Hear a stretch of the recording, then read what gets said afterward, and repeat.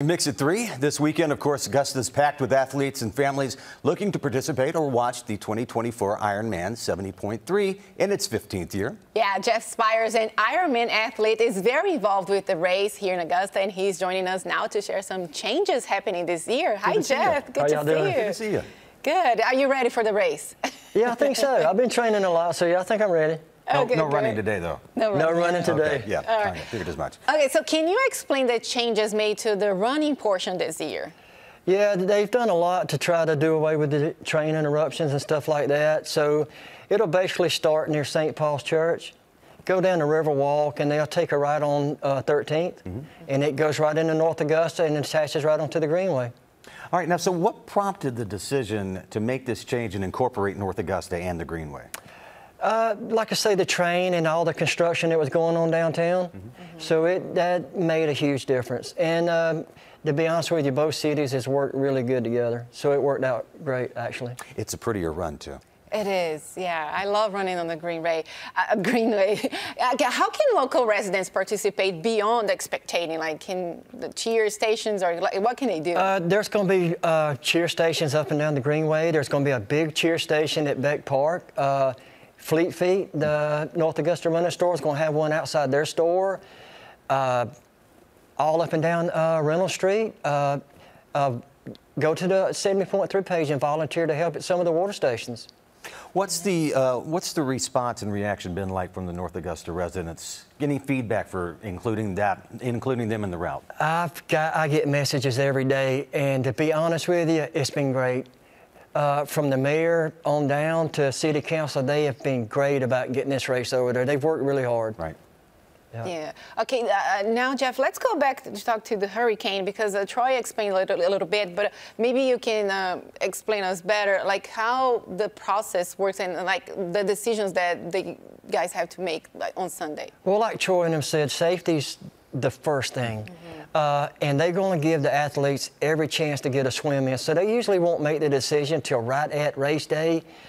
Like a friend of mine was telling me today, it usually takes about 24 hours after a storm for the river to really settle down with the debris and mud and everything. So if it moves out like it's supposed to, there's a really good chance we'll still have it. But, you know, if not, we can still ride and run. We'll still get the race in. So instead of a triathlon, it's a duathlon. Duathlon, yes. Exactly. So, that's a word I didn't even know existed. I know. Okay. So the race is happening. So maybe just the swim portion that won't.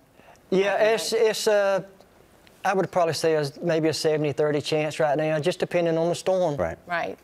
So now, are there any specific areas along the Greenway where you're encouraging spectators to show up and gather? As soon as you pass Riverview Park, headed out towards Martintown Road, it gets kind of, you know, just shady and woody out that way. So just anywhere along that area, if they could get out, would be a huge help, yes. Every little bit of encouragement and pushing. Yes. And then, you know, it's an out and back, so coming back, you're going to come right back by a lot of the places.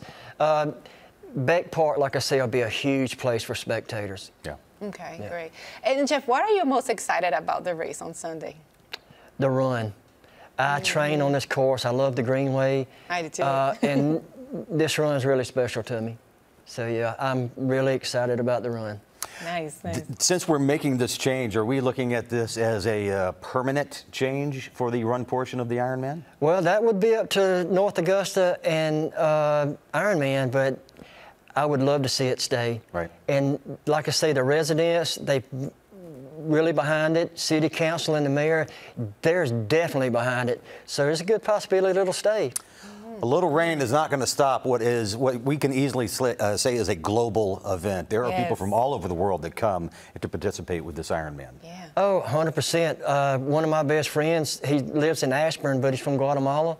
He comes just about every year. Friends from South Korea, Argentina, all over. Everywhere. Yeah. So any final tips for athletes? The first part of the run, maybe the first 2 miles, is going to be just a tad hilly.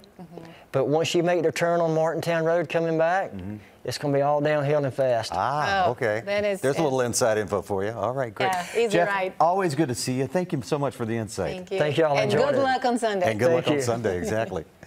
All right.